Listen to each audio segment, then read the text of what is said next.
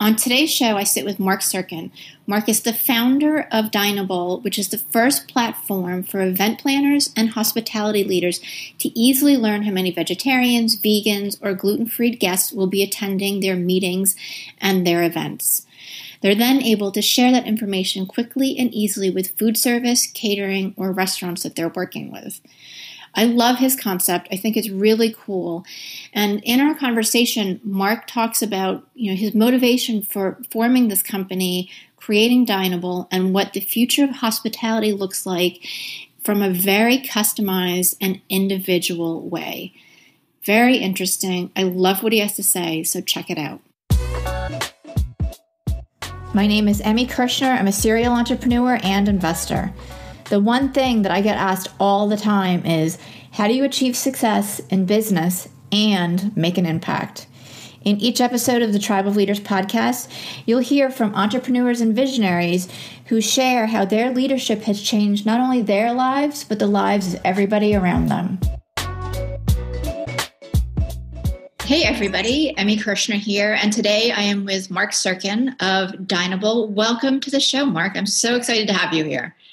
Thank you. I mean, I'm thrilled to be with you today, and I'm looking forward to the conversation. Yeah, same. And, I love what you're doing because to me, it's revolutionary, it's evolutionary, and so needed, I think in the marketplace, but in the world in general. So share with everybody a little bit about you and Dineable's story, because I think it's fascinating.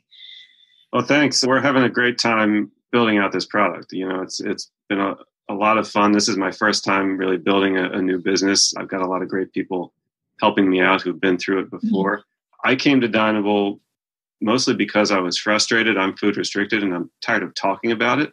So I looked at all the possible ways to try to help solve this problem. And I'm an IT guy. So when I see a problem I want to solve, I kind of fixate on it. I don't really stop thinking about it. Right. And, just kind of went down this pathway of looking at myself and thinking, okay, well, food really matters to me. Food counts to me. I know food counts to a whole lot of other people. And out there today, people just aren't getting what they want. We're going out and eating out together, and quite often the food is for everybody and nobody. Right. It's often getting thrown in the garbage because everybody's done it. You go to an event, you see these giant trays of pastries, 3 of them get eaten, 83 of them go in the garbage can at the end of the day. Why were they even put out there? Because nobody wants that anymore.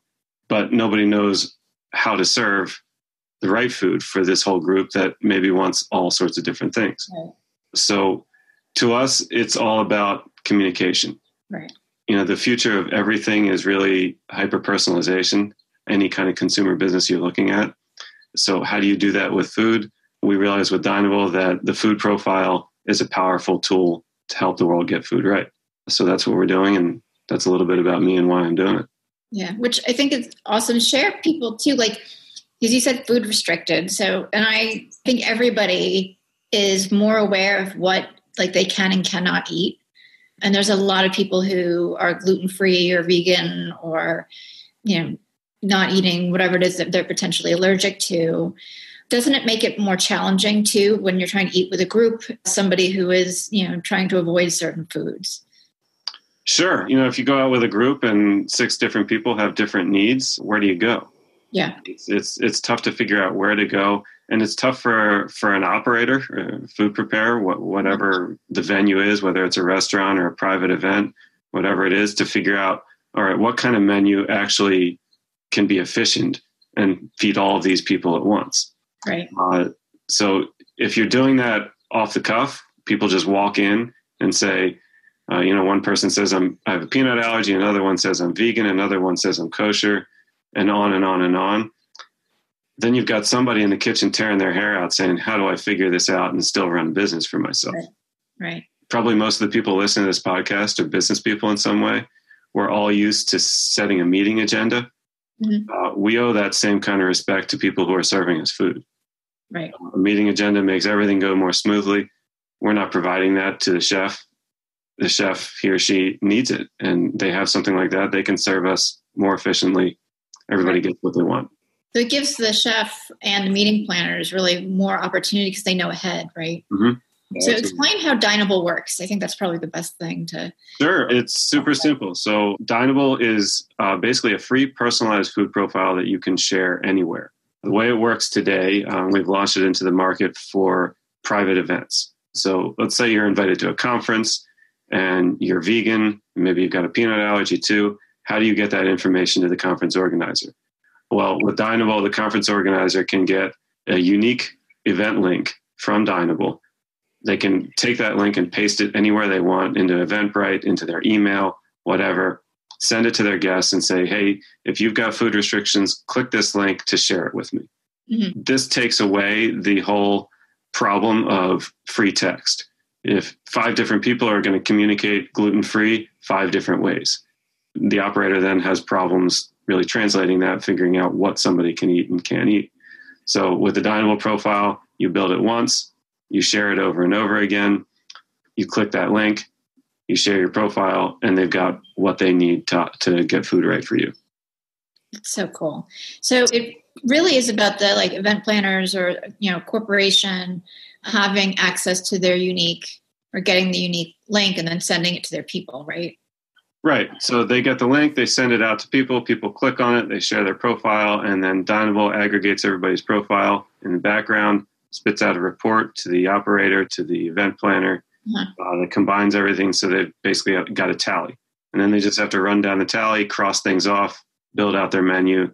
Maybe 5 or 6 people on an event need special plates because there's a severe allergy or something like that, but they can plan ahead now. And it just makes it that much easier. So from an operational standpoint, it makes everything in the kitchen go more smoothly. Right. Any chef or any server at a restaurant will tell you, or, catering kitchen will tell you that advance notice is key. Mm-hmm. If they don't have it, they're running around trying to catch up. If they do have it, it's like anything else in their business. They're ready for it. It's just part of the day. Right. So it's easier. Mm-hmm. Awesome.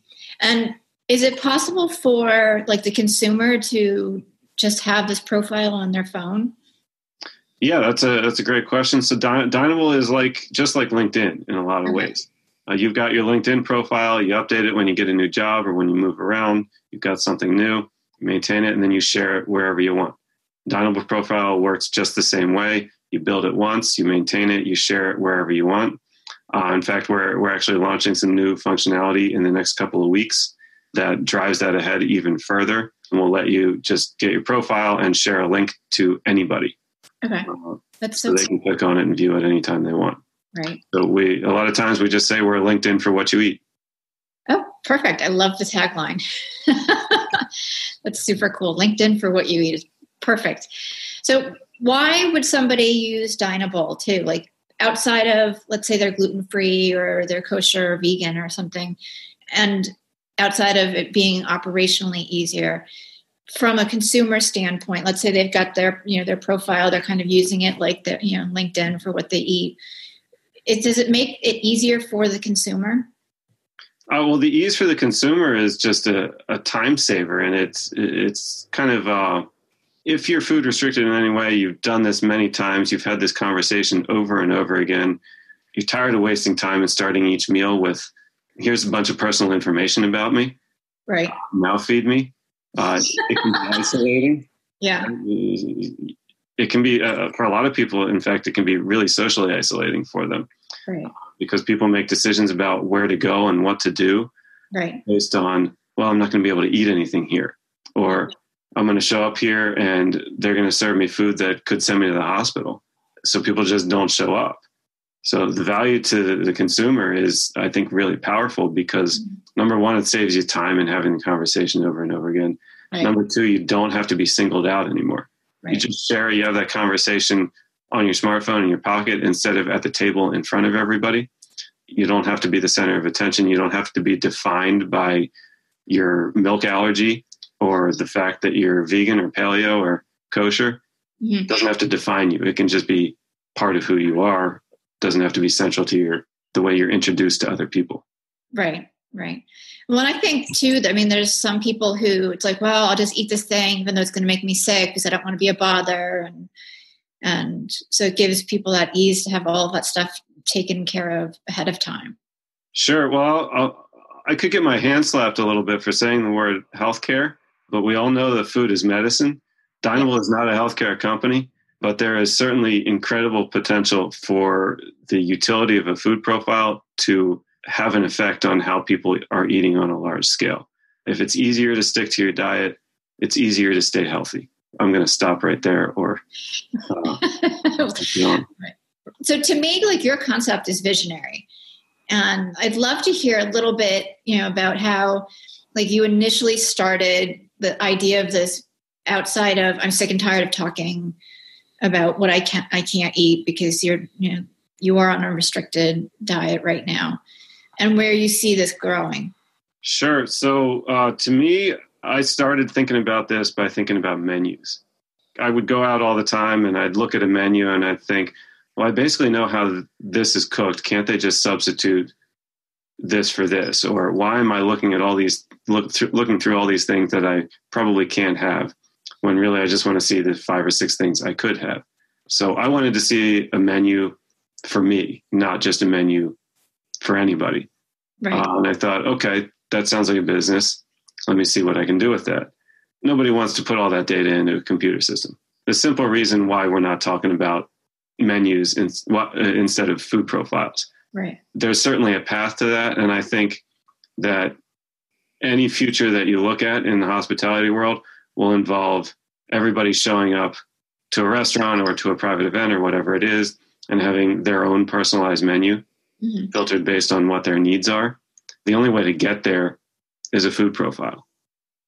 So we're working on food profiles now, but the future here is really about hyper-personalization of meals, of menus, of the entire dining out experience, no matter where you are. Okay. I forgot to silence my phone, sorry. No worries. We're all about real life. So with the food profiles and that becoming more mainstream, how do you see yourself impacting the hospitality industry? Well, I get a lot of experiences to talk to leaders in hospitality, which is an incredible privilege of the work that I'm doing. When I share Dineable with them, they take the words of what the vision is right out of my mouth. For example, a couple of weeks ago, met with somebody who's a leading event planner, and we gave her the very simple, 3-sentence Dineable pitch. And she said, well, that's really cool. Do you mean to tell me that in 5 years, I can sit in my living room and say, Alexa, share my food profile for the Johnson wedding, and share it with my American Airlines ticket, share it with the hotel where I'm going. And because I've done that, just that simple task of sharing it verbally through Alexa, I'll get food right for me everywhere I go. And we said, yeah, you're hired. And I hear that frequently. And we talked to a sales executive for a food service or a packaged food conglomerate. Right. So there's going to be 300 million food profiles in this country in 10 years. And we said, great, you're hired. I don't have to go very far to share this vision because hospitality leaders have the same vision. Okay. They want to create personalization. They know that that's the next step. They know that technology needs to be leveraged to do that. Right. And there's no way to personalize a meal for anybody if you don't have data about them. Right. And that's what the food profile does. Okay. I guess I should say, of course, with any kind of data, you've got to respect the user's ownership of it. And we've designed that with the individual in mind. Right. So there's a lot of privacy set up. Okay, cool. Yeah.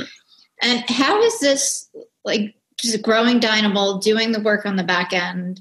Because this has been your project in growing the company and getting it to market for the last couple of years. How has it helped you step into a leadership role? That's a great question. Well, it's helped me learn what leadership is. I've never been in a role like this before. I've been a manager before.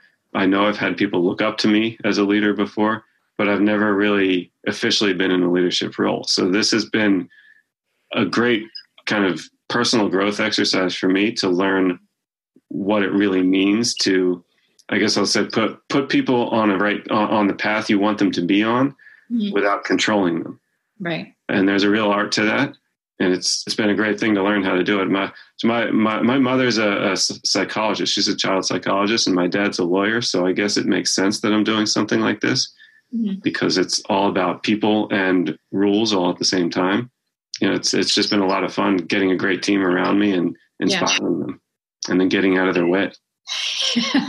Well, and I think that's like really important, is like not micromanaging everybody so that they can succeed. Mm. What's one thing that you've learned or had to like been challenged with, like you had to overcome? Well, I'll say something to kind of set the stage for that first. I think anybody has the capacity to be a leader, whatever age they are. Mm-hmm. And I think that's one thing that I had to learn before being able to step into the role myself. That's, I can look at my 4-year-old nephew, and he's a leader just because he's himself. He mostly respects other people as well as a 4-year-old can, and he goes after what he wants. Right. My grandmother's 97 years old. She's been a leader her whole life for basically the same reason. Anybody, any age, any situation can be a leader, but when you make it official, and whether you're elected to office or whether you start a company or become a celebrity, mm-hmm. whatever it is, all of a sudden it becomes official. And you have to be able to put clarity around what you're leading people towards and what you're trying to influence them to do without controlling them. Right. And that's a fine line. I had the opportunity to run the IT department for a retirement community for a couple of years. And while working there, I learned a whole lot about being patient and letting people do what they want while still trying to influence them towards the right choice. Because, people get older, their health starts to fail, their mental capabilities start to go downhill, but they still don't want to be controlled. Right. So learning how to help people without controlling them is a really fine art, something that I think I'll be learning the rest of my life. And I think it's a really important part of leadership. Awesome. And you know what? I love that perspective, because I think it gives people and gives you the opportunity to really bring the best out of people. And you're looking at them individually and not just lumping them into like a mass generality. Yeah, absolutely. I got a piece of advice he actually wasn't a very good boss, but he gave me a very good piece of advice. Okay. Which was, whenever you're working on a problem with somebody, make the solution our solution, not your solution. Make the person you're working with to help part of the solution, and everything goes better. If they're just a variable in the solution you're working on, they're going to feel controlled and you're going to lose them. Awesome. I love that. So it's really about team at some level. Yeah, absolutely. It always comes back to building a team, whether it's a temporary team or a team you intend to have for a long time. Right. It's amazing. This has been so incredible. How could somebody like get to know you better? And is it possible for them to access Dineable now? Absolutely. Go to Dineable.com. There's plenty of links on the page to sign up, depending on how you want to sign up and who you are. So it's Dineable.com. Check it out. If you're running an event, please use us. It's the easy way to ask and answer the question, do you have any food restrictions? Right. Which is just, a simple thing that everybody should be asking these days. Yeah, no, I totally agree, because there's so many people who have food restrictions, as we talked about. So it's incredible.